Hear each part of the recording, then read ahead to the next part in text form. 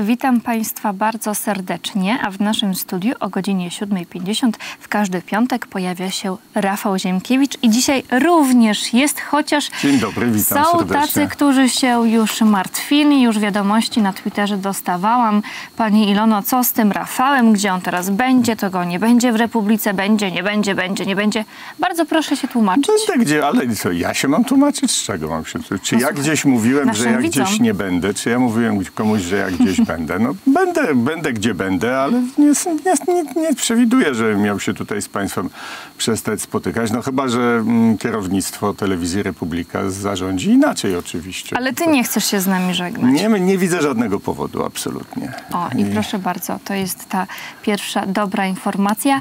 A czy masz dla nas jakieś dobre informacje z tego tygodnia politycznego? Z tego tygodnia politycznego to nie wiem, czy dobre, ale śmiesznych informacji jest naprawdę bardzo dużo. No to dawaj. Bardzo dużo. Więc zacznijmy od tego, o czym w zasadzie mówiliśmy z Olkiem tydzień temu, ale ponieważ cię nie było, to straciłaś. Ale nie straciłaś, bo rzecz jest rozwojowa. Mówię oczywiście o konflikcie spółki Agora, wydawcy Gazety Wyborczej, z redakcją Gazety Wyborczej, która, jak to kpiłem sobie w tydzień temu, już nie chcę powtarzać, bo to jest oczywiście wszystko aktualne. Najwięksi piewcy balcerowiczowizmu, neofici wolnego rynku, którzy wszystkich nas uczyli, że jak sobie ktoś nie radzi w transformacji ustrojowej, to do Bakutilu z nim, a jeżeli prywatny właściciel podejmuje jakąś decyzję, to jego najświętsze prawo własności i tak dalej. No i nagle się okazało, że jak sprzedali spółkę Agora funduszom inwestycyjnym, to te fundusze inwestycyjne się domagają zysków, a nie etosu i płacz w niebogłosy się zaczyna i wojna i oni walczą ze swoimi... Więc kolejne groteskowe wydarzenia, znaczy groteskowe, no pana Czuchnowskiego posłano, żeby teraz tropił Agorę. To już jest śmieszne. Napisał jakiś raport o niegodziwościach spółki, które Gazetę Wyborczą wydaje. Pewnie to będzie w Wyborczej opublikowane. Spodziewam się, że i pan Tomasz Piątek sławny ruszy do śledztwa i pana prezesa Chojkę połączy strzałeczkami z Putinem, Trumpem, QAnonem, Macierewiczem oczywiście i może nawet jak się już tak wyrobił, że jedną strzałką i wszystkich połączy. I w ogóle jest śmiesznie, ale w tych śmiesznych rzeczach, a jeszcze ze śmiesznych rzeczy jest list pana Kasprzaka, obywatela RP, który stwierdził, że to, żeby wydawca nie miał wpływu na swoją własną gazetę i niczego nie narzucał Gazecie Wyborczej, to jest kwestia, czekaj, bo nie powtórzę tej genialnej przetrwania polskiej inteligencji. Rozumiesz, Gazeta Wyborcza to jest polska inteligencja. Jak ona nie przetrwa, to polska inteligencja zginie. No, powiedziałbym, że jest to ofiara, którą gotów jestem ponieść, szczerze mówiąc, jakby dzięki temu Gazeta Wyborcza zginęła, ale jest w tym wszystkim coś słuchaj, bardzo brzydko pachnącego. Nie brakowałoby ci Gazety Wyborczej? Trochę by mi brakowało oczywiście, ale ostatnio coraz mniej, bo oni zaczynają być nudni. No, znaczy beką, ale już kiedy idą, to w te kolejne fejki, no właściwie to już lepiej... Zobacz, takie artykuły. Kręta kariera Dworczyka. No nie brakowałoby ci takich artykułów? Szczerze? Że bez czytania wiem, co tam jest napisane, więc właściwie będę sobie mógł zawsze wyobrazić, co by napisała Gazeta Wyborcza, gdyby jeszcze istniała. I Loba by się chwaliła prenumeratami, no bo przecież myślę, że jedną z tych rzeczy, które rozwścieczyły akcjonariuszy Agory, jest ten pic, że oni tam sobie piszą, ile tam 260 000 prenumerat cyfrowych. To przecież każdy w środowisku wie, jakie to jest, ile zysku przynoszą te słuchaj, prenumeraty. Ale wiesz, wydawcy rynek medialny, dobrze wiesz, Rafale, że on nie jest bardzo prosty. To jest złożona branża. Czy ty myślisz, że jest szansa tam na jakiekolwiek porozumienie, czy już jednak tam idą tak na noże? Mam nadzieję, że nie, ale wiesz, mówisz rynek. Właśnie o to chodzi, że nagle tym piewcom wolnego rynku, tym neofitom, nagle do nich dotarło, uderzyło ich to w zęby, że jest rynek. A nie ten, że oni sobie po prostu mają taki kaprys, że oni tutaj wezmą, żeby PiS-owi zaszkodzić, wydadzą 1,5 miliona egzemplarzy gazety z bzdetami, jakimś powtarzaniem tych samych co zawsze i nieskutecznych propagandowych tez i będą to rozdawać na przykład. No ale to przecież jestem przekonany, że wydawca musiał zawału dostawać, widząc takie. Więc to, że proste sprawy, gdzie próbował we własną własność wydawca zaingerować, wywołało sprzeciw, bunty i i histerię i list Adama Michnika cudowny, nie wiem czy czytałaś, że to jest marzec 68, co robi Agora wobec Gazety Wyborczej, to do tego wszystkiego jest jedna rzecz, która już bardzo brzydko pachnie. Mianowicie wtarło się w sprawę, jak przysłowiowy Piłat w credo, Stowarzyszenie Justicja. Jest takie Stowarzyszenie Sędziów Polskich, które samo w sobie urąga konstytucji, bo w konstytucji jest napisane, że sędziom nie wolno prowadzić działalności politycznej. Tymczasem sędziowie z Justycji organizują eventy polityczne, biorą udział w manifestacjach. Ostatnio brali udział w sześcioleciu kodu. Nie wiem, jak może iloślecie obchodzić coś, czego od wielu lat nie ma. Może jakieś życzenia złożysz, a nie tak tylko, wiesz, ataki. Nie, jest przed 23. Powstrzymam się od życzeń. Natomiast widziałaś tam pan Żurek z panem Rzeplińskim, jakaś pani prokurator, jakieś inni sędziowie, oklaski dla Tuska frenetyczne i skandują zjednoczona opozycja i takie tam swoje marzenia rozmaite skandują. Tusk oczywiście, jak to Tusk tam opowiada, apolityczni sędziowie. I teraz apolityczni sędziowie, to jest zarząd Stowarzyszenia Justicja, wydał oświadczenie, że oni są po stronie redakcji Gazety Wyborczej. Czyli wyobraźcie to sobie państwo w jakimkolwiek innym kraju, w którym z tych, co się tak mądrzą, prawda, jak to w Polsce praworządność ma być pod ich sztrychulec narzucona, tylko nie taka, bo przecież to, co te nasze reformy są takie same jak u nich, ale to im wolno, nam nie wolno. Więc wyobraźcie sobie to państwo w jakimkolwiek kraju. Jest spór w prywatnej spółce. Prywatna spółka, zarząd tej spółki jest w sporze ze swoimi pracownikami. Normalka. Co w cywilizowanym kraju się wtedy dzieje? Idzie się do sądu, tak? A tu już sąd z góry, Stowarzyszenie Sędziów, oczywiście w imieniu wszystkich sędziów się wypowiadające, już wydało wyrok w tej sprawie w ogóle nie mając zielonego pojęcia tak naprawdę o co chodzi, nie badając tego. I teraz jak takiego sądu nie kopnąć w zadek, przepraszam? Jak w ogóle można to traktować poważnie? Jak można mieć jakiekolwiek zaufanie do sędziów w kraju, gdzie oni ochoczo sami z siebie dla potrzeb propagandowych, a raczej powiedziałbym dla potrzeb kumpelskich, no bo ta formuła, którą kiedyś przed 30 laty Andrzej Celiński, jeszcze dzisiaj zapomniany słusznie skądinąd na wzór zresztą, bo może dziś już mało kto pamięta, że w PRL-u był taki centralizm demokratyczny. Tak była zasada kierowniczości PZPR, to znaczy PZPR był demokratycznie podejmował uchwały na wszystkich szczeblach, ale takie, jakie mu przysłano z góry, czyli to był centralizm demokratyczny. To pan Celiński powiedział, że to środowisko Roadu Unii Wolności kieruje się centralizmem towarzyskim. I na mocy centralizmu towarzyskiego po prostu koledzy z Gazety Wyborczej zadzwonili do kolegów sędziów i powiedzieli, zróbcie coś, napiszcie jakiś list, żeby nam pomóc. I oni piszą coś takiego. Bezwstyd, po prostu bezwstyd sędziowski, tych peowców w togach, bo to nie można inaczej, to są partyjne togi po prostu, które latają bić brawo Tuskowi, wydają takie oświadczenia. No po prostu naprawdę dojrzewa sytuacja, żeby tak co najmniej z kilkadziesiąt osób ze stanu sędziowskiego zostało wyrzuconych na zbity pysk za uporczywe łamanie konstytucji, ponieważ bez tego w ogóle nie ma mowy o przywróceniu jakiegokolwiek elementarnego poczucia sprawiedliwości w naszym kraju. A ja ci powiem, że ja będę z zaciekawieniem przyglądać się teraz Gazecie Wyborczej, dlatego, że to właśnie jutro wchodzi do kin film Lokatorka, gdzie kwestia sędziów i tej sprawiedliwości i niesprawiedliwości i ogromna tragedia też jest pokazana. I jestem ciekawa, czy Gazeta Wyborcza zajmie się tym filmem. Myślę, że potępi. Myślę, że potępi. No ale to wiesz, no nie pierwszy film był Układ Zamknięty, też na faktach oparty i cóż, z samego czy filmowania nic nie wyniknie. Postać pani prezydentowej Hanny Gronkiewicz-Waltz. Zobaczymy. No natomiast Rafale, żeby nie było, że my tylko o tym, co się dzieje w Gazecie Wyborczej, to jeden z twitterowiczów wczoraj, jak zapowiedziałam twoją obecność u nas na antenie, odpisał mi w taki sposób. Zakładam, że po raz 50 uda się państwu przemilczeć maile Dworczyka, inflację i rekordy zgonów, ale sprawę Mejzy i podwyżki akcyzy będzie można zignorować po raz pierwszy. Za to można się powyzłośliwiać nad Tuskiem i Trzaskowskim, bo to sprawy naprawdę kluczowe. Pozdrawiam. Dobrze, że mi pan przypomniał o Trzaskowskim rzeczywiście, bo to cyrk był niezły. No dlaczego ty się wyzłośliwiasz tylko nad Tuskiem, a... Nie, ale jak wyzłośliwiać nad inflacją? No co? No, to, że będzie inflacja, to było jasne w momencie, jak się zaczęły te tarcze wszystkie anty i tak dalej, to było jasne, że będzie inflacja i włazi się na grabie, to się dostaje nimi w nos i co tutaj komentować.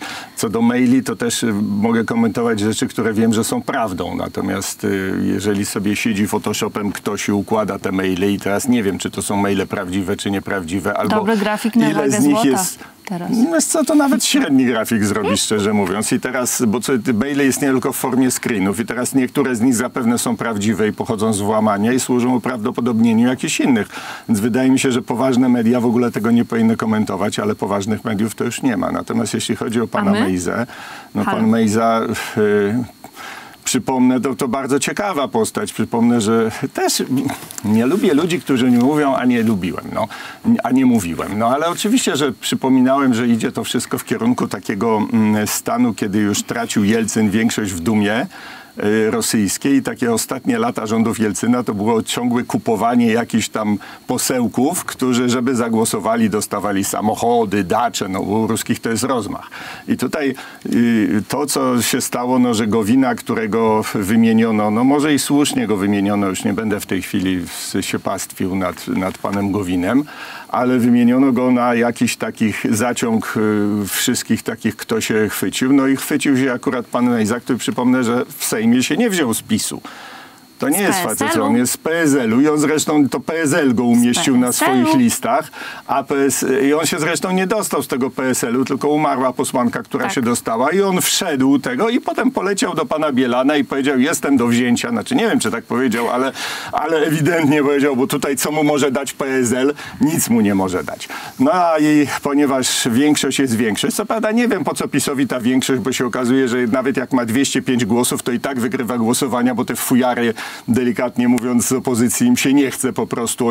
Oni głosują po mediach, po TVN-ach chodzą, a do Sejmu im się nie chce przyjść i tak te głosowania przegrywają, nawet jak PiS większości nie ma. Natomiast no właśnie szukanie takiej większości metodą nizania jakichś tych powoduje, że przyklejają się tacy ludzie. Ale słuchaj, ale ja napisałem, jest problem, skoro wspomniałeś o Twitterze... Chciałabym tylko zacytować Jan Maria Jackowski właśnie o Mejzie w Polsce Times. Takie historie jak ta z panem posłem Mejzą podważają wiarygodność całego naszego środowiska, mówi pan senator. No bo to jest właśnie co problem... zrobi PiS z panem wiceministrem? Nie wiem, bo to jest problem polityki. No pewnie mu coś da, żeby nie pyskował i pewnie jeszcze więcej niż dostał, tylko żeby już siedział cicho i żeby go nie było widać. Bo ale to jest problem. Bo teraz tak, zobacz, w 2007 roku Jarosław Kaczyński stracił władzę, bo właśnie chciał być bardziej moralny niż pragmatyczny i powiedział, że on z Warchołem, Hamem i Endekiem nie będzie rządu tworzył. No i akurat z tym Endekiem to nieprawda, natomiast rzeczywiście jak się dzisiaj dowiadujemy, że Roman Giertych sam się chwali, że był de facto dywersantem w tamtym rządzie, to może i słusznie. W każdym razie pokierowanie się zasadą, czy nie wiem, tak jak premier Olszewski się pokierował też moralnością, no i kończy się to przegraną. A jak się z kolei chce kierować pragmatyką, no to efekt jest taki, że się ma ludzi, którzy, to wszystko mówimy przy założeniu, że to, co o Mejzie napisano, to jest prawda, bo to też trzeba przy naszych mediach trzeba uważać, bo tu jest góra fejków jakieś, jak widzę na przykład jak bańka lewicowo-liberalna się nakręciła jakimś rzekomym rejestrem ciąż, to jest co kompletnie wziętym jakimś idiotyzmem, ale oni się tym nakręcają. Oni już wierzą we wszystko. Ibrahim 6 dni za chwilę też w rzece siedział. Ale... O Mejzie chcę jedną rzecz powiedzieć, którą napisałem na Twitterze, ale powtórzę, bo dla mnie najbardziej przykre jest to, że jeżeli prawdą jest, że ten człowiek wyciskał pieniądze z chorych ludzi, obiecując im jakieś nieskuteczne terapie, to najgorsze, czy niepotrzebne terapie, to najgorsze jest to, że jest to potępione moralnie tylko dlatego, że robił to jakiś mały, drobny polski cwaniaczek gdzieś na prowincji. Bo gdyby robił to samo, ten sam człowiek jako menadżer wielkiego koncernu z Big Farmy i wpychał nie na kilkadziesiąt tysięcy, tylko na miliardy rabował całe kraje za pośrednictwem ich rządów, to byłby cenionym milionerem albo ekspertem WHO. No i tak ten świat jest poskręcany. I to mnie najbardziej wkurza w tej sprawie, ale oczywiście, że proces takiej stopniowej destrukcji, czy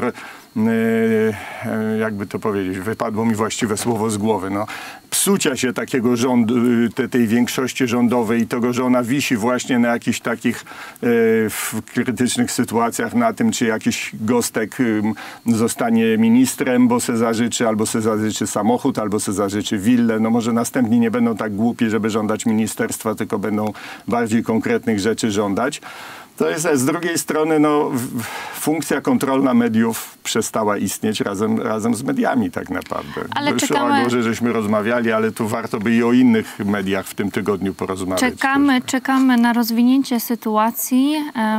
No, środowisko Prawa i Sprawiedliwości jest podzielone co do pana Mejzy. Czekamy, zobaczymy, co wyjdzie. To nie chodzi o niego, to właśnie chodzi o to i teraz tak, co, będziemy moralni i przegramy, czy będziemy niemoralni i za pomocą takich ludzi utrzymamy tę większość, bo teraz jednak wyobraźmy sobie, że w tej sytuacji, kiedy mamy wojnę hybrydową na wschodzie, kiedy mamy jawną już wojnę wytoczoną Polsce przez Unię Europejską, to mamy na przykład w Belwederze Trzaskowskiego, tak? Albo nie mamy rządu, tylko mamy chaos z tym, w którym Donald Tusk ma cokolwiek do powiedzenia. Czyli czy to przy wszystkich zarzutach, które można i należy stawiać obecnej władzy, to ona się jednak przynajmniej deklaruje jako władza polska. A tamci już nawet nie udają. Oni wyraźnie, jasno mówią, Polska ma być województwem z Unii. Polska suwerenność to jest obciążenie, to jest zacofanie, to jest ciemnota. My się tego musimy pozbyć. Rafale, mało czasu, a ja bym chciała jeszcze poruszyć dwie ważne sprawy.